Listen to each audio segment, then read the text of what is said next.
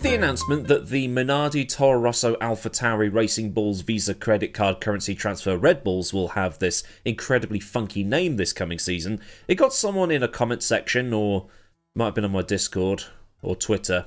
Either way, it was somewhere saying that the teams are losing their identities, and it adds to something that was said often in my last video, and another opinion piece that I've done recently, that is that the sport's being Americanized a bit too much. And by that, I'm talking about the sponsor side of things, and that's been the case for about 55 years now. You've got the Lucky Strike BAR team, Scuderia Ferrari Marlboro, Gold Leaf Team Lotus, and Mercedes AMG Petronas, to name quite literally 4.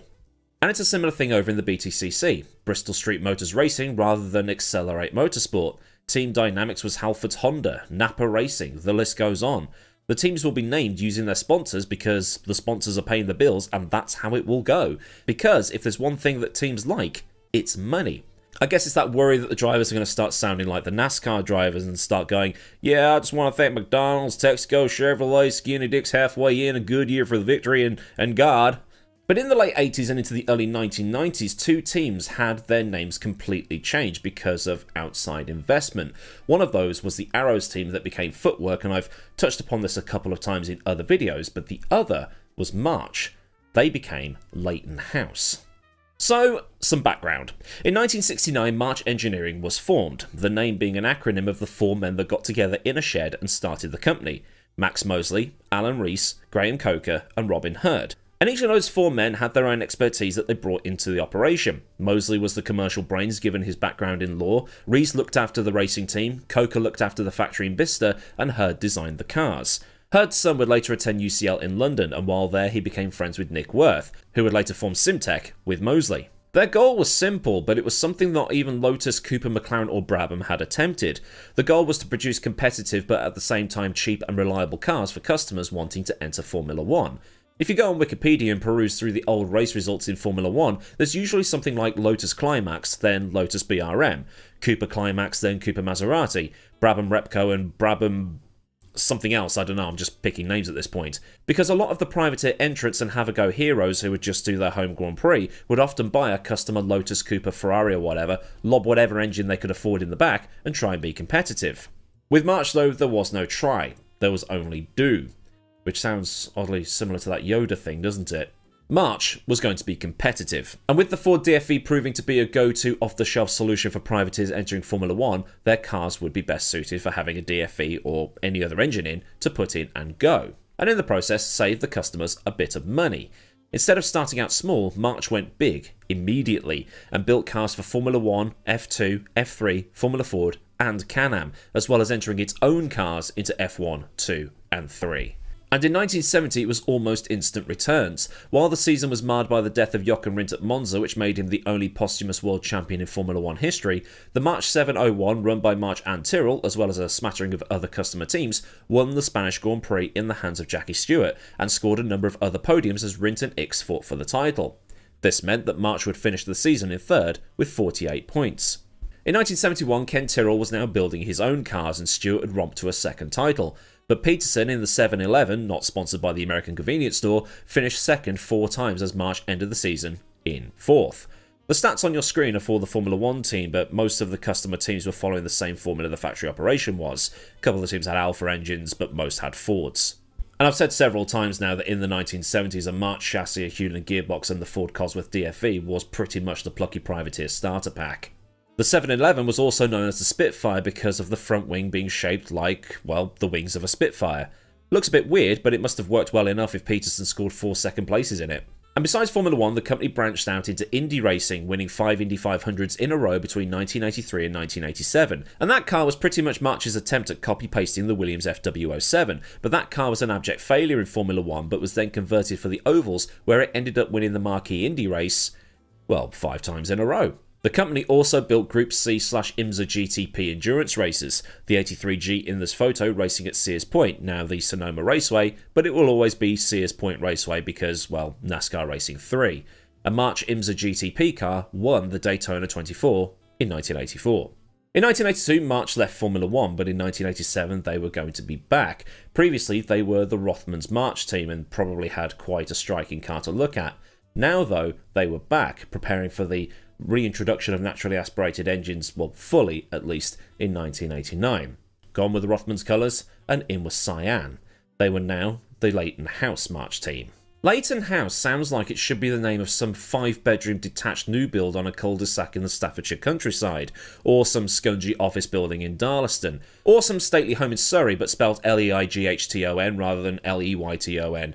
Either way, March was back on the grid, with some new backers. Leyton House was a Japanese company that was mostly involved in property, but later diversified into what is often described on the internet as a lifestyle brand. Whatever that means. I'm guessing it means restaurants and hotels. It was set up by a gentleman called Akira Akagi, and he in turn set up Leyton House Racing to help support the career of up-and-coming Japanese racer Akira Hagiwara in domestic competitions. But Hagiwara was killed testing a touring car, and instead the company switched to backing a Toyota at the 1986 24 Hours of Le Mans. At some point, Akagi ended up at Imola. While there, Akagi met a struggling driver called Ivan Capelli. The Italian was a bit down on his luck, and he managed to get Akagi to agree to a deal, which was, you take 30% of any prize money that I win, Capelli that is, in exchange, I'll drive for you. So Capelli went to Japan and immediately finished second at Fuji, but Akagi was a very nice man and said, no Ivan, you keep that prize money. Capelli was then given the equivalent to $4 million, which he would then use to get into Formula 1. As already mentioned, at the same time, March was considering going back into Formula 1, because turbos were going to die soon, and going back in 1987 seemed like a good idea to get prepared for the reintroduction of the naturally aspirated engines. We've already been over this. The car wasn't exactly some genius piece of engineering in 1987. It was an F3000 or F2 car modified for a new engine, fuel tank, and better aero, and then they threw a DFZ in the back of it. The team was tiny. It had 17 people, and that's including Capelli's dad, Akagi, Akagi's girlfriend, and Akagi's translator. In 1987, non-turbo cars were allowed, and were eligible for the Colin Chapman Trophy, which was awarded to the most successful non-turbo car of the year, and then they had the Jim Clark Trophy, which was handed to the best performing non-turbo driver of the year. These two championships didn't last long. But the car was let down by reliability. According to team boss Ian Phillips, there were some dodgy piston rings in circulation, and Brian Hart ended up looking after the engines for March, on top of being the engine looker-afterer at Tyrrell. March went and bought a Cosworth off Williams. Williams had one to spare despite being a Honda-powered team, and used that. At the same time, they managed to get Judd power for 1988. Judd was working on an engine for the return to naturally aspirated Formula 1 that was based off the Honda design. After getting permission from Honda to use the base, he got to work and ended up supplying to March, Williams and Ligier, as Honda had joined up with McLaren, and the engine was the most powerful of the non-turbos that year. And with the human aerodynamics cheat code Adrian Newey now working for the Formula 1 team, having come over from the American operation, March was able to build a purpose-built Formula 1 car, and it was working way better than anybody could have anticipated. At one point, Capelli was leading the Japanese Grand Prix after overtaking the MP44 of Prost on track, and he'd also finished second at the Portuguese Grand Prix, a race where Capelli became the first person to overtake one of the MP44s on track. Senna wasn't driving in that race to the level that the McLaren had shown the rest of the year. He, among other drivers in that particular Portuguese Grand Prix, were dealing with erroneous fuel readings that said they had less or more fuel than they actually had. But at Suzuka, Prost was not able to believe that the underfunded and small team could produce a car capable of taking corners at the speed it was doing. And that was because Newey had started designing cars, for want of a better word, properly. Before, it was a case of extract every bit of power from the engine you could to offset the massive wings you put on for the downforce. Newey was designing cars with aero efficiency in mind, and had also designed the car around Capelli, who, like Prost, was on the small side. The problem was Maurizio Gugelmin in the other car was a lot taller and didn't fit properly, a bit like when George Russell, who is 6'1", tried to fit into a car built for the 5'9" Lewis Hamilton. And Mr. Akagi himself was found out that weekend in Portugal. What had happened, according to Adrian Newey's book, How to Build a Car, brilliant book, I suggest you read it, what had happened was an Italian journalist who was, well, quite attractive, had walked into the team motorhome and asked Mr. Akagi for an interview, and his translator was sitting with him. This journalist must have been so attractive that somehow Akagi was now speaking perfect English. But come the end of the year, March had outscored the better funded, equipped and staffed Williams, who had the same engines.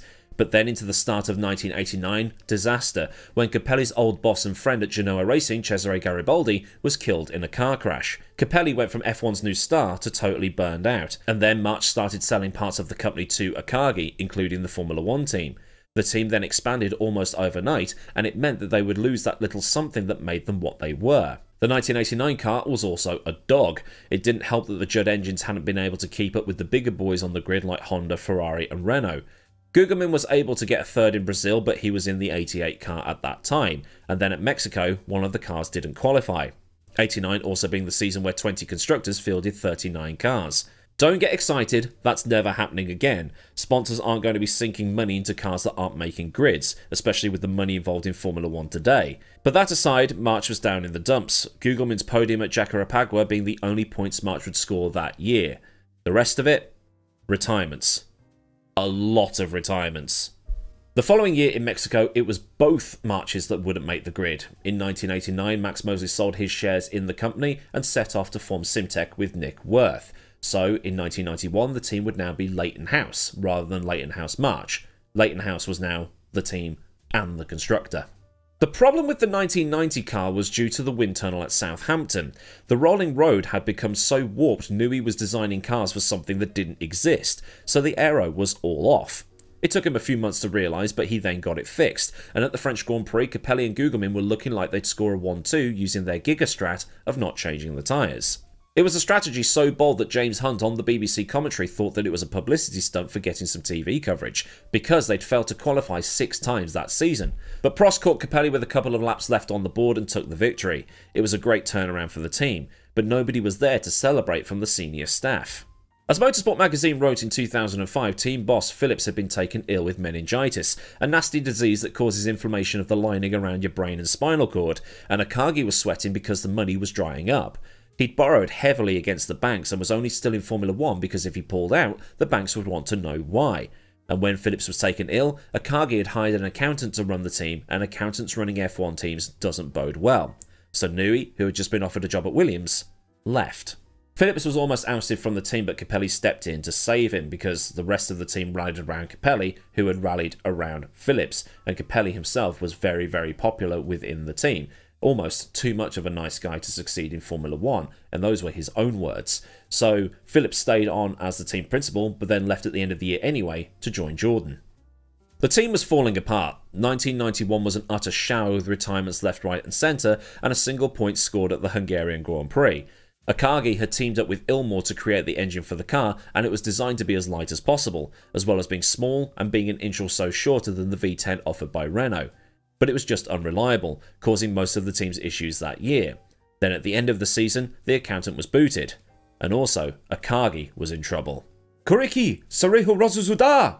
I mean, that's the worst Japanese accent and pronunciation you've ever heard, but it loosely translates to, Crikey, it's the Rozzers! The Japanese Ministry of Finance had raided 8 offices of Fuji Bank in the October of 1991. The raids had been conducted as part of allegations that the bank had been involved in a series of massive frauds, in which senior officials had issued fake certificates of deposit to customers, which were then used to obtain 700 billion yen of loans from other financial institutions. Akagi was indicted on fraud, scam and money laundering charges, as well as accused of using the ill-gotten gains to fund the racing team and his entire business. That business empire crumbled, as did his freedom, as he was banged up for 10 years. After his release, he started up another investment company, and I can't really find much else about it, other than in 2018, he died at the age of 78. So for the 1992 season, Leyton House was back to being March, and it was such a anonymous season that most people probably won't be aware that they were even on the grid. But they were. I guess it's 1992 and that season we're all too preoccupied by Mansell's Williams, Andrea Moda and the demise of Brabham. But, like I said, they were there. The Leyton House team had been bought out by a consortium of Ken Marable, John Byfield, who's a man we need to visit again at some point, and Henny Vollenberg, a Dutch journalist. Capelli was gone, having gone off to Ferrari to drive that utterly terrible car we looked at a couple of weeks ago, and Gugelmin was gone too. He'd gone to Jordan and the two were replaced by Carl Wendlinger and Paul Belmondo, who was then replaced by Emanuele Naspetti. Then Wendlinger ran out of money and was replaced by Jan Lammers. But things were looking grim. The team couldn't hold on. There were attempts to sell the team to another investment group, and Lammers and Jean-Marc Gounon were supposed to be the drivers of the cars. The Marches did turn up to the 1993 South African Grand Prix, but they were by far the slowest cars on the grid. Well, slowest by default because the engines were still in Britain. Capelli, meanwhile, was now at Jordan after the disaster of 1992, and he also disappeared from Formula 1 after that race. Following the end of the team in 1993, March was essentially a financial services outfit. March and Rolt, another constructor of lower formula cars, was sold on, but only the Rolt name continued as the March name was wound up. The engineering assets were sold and the blueprints can now be made available to March car owners or anyone looking to restore or repair one, or for those looking to do historical research. The website is called The Marchives. Love it. The demise of March is one of those casualties of the late 80s and early 90s that saw someone enter the F1 scene that had money coming in from the wrong places, even if the people in the team had the best intentions. It's the team that kick-started the career of Adrian Newey, and a team of less than that of a registered squad of football players managed to design a car that went toe-to-toe with one of the most dominant Formula 1 cars ever created, and they were also the only non-turbo car to lead a lap in 1988. Petrolicious said that they were the picture-perfect privateer, and in those early couple of seasons, they probably were, especially with those other clown shows that were going on around them. So then, the story of what Leyton House and March and all that stuff actually was. If this has cleared stuff up for you or taught you something new, then do like this video so I know I've done a good job, and for more like this, get subscribed with the bell on so you never miss out on anything else I do around here. Massive thanks as ever to the fine bunch of lads at Patreon for the continued support, and if you want to help support at a more personal level, then a link to Patreon is in the description, along with links to Discord, socials and other bits and pieces that you might find useful. There might still be some offers on the F1 store if that floats your boat. So until next time, I've been Millward, have a great day wherever you are, and goodbye.